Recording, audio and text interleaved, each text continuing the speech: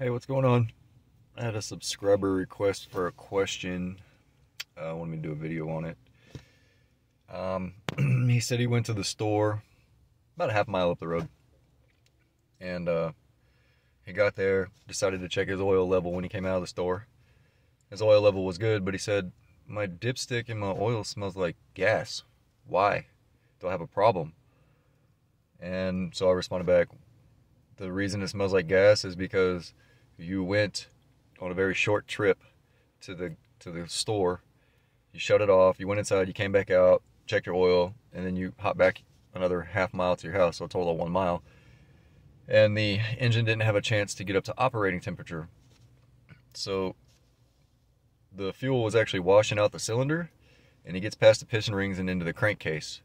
The vehicle didn't get up to operating temperature, which would evaporate the fuel that's in there. So you always have a little bit of fuel in there, but you won't smell it because the vehicle's up at operating temperature and it evaporates.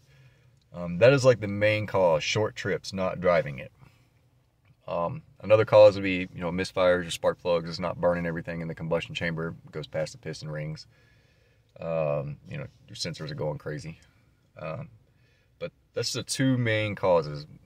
Mainly is people drive short trips. They don't let the vehicle get up to operating temperature. So I hope that helps. Remember, if you're going to drive it, start it up, let the high idle come down, and then you can proceed accordingly.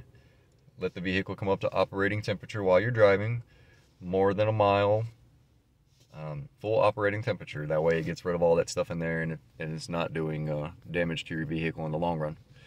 Anyway, hope that helps. I appreciate it, guys. I'll see you on the next one.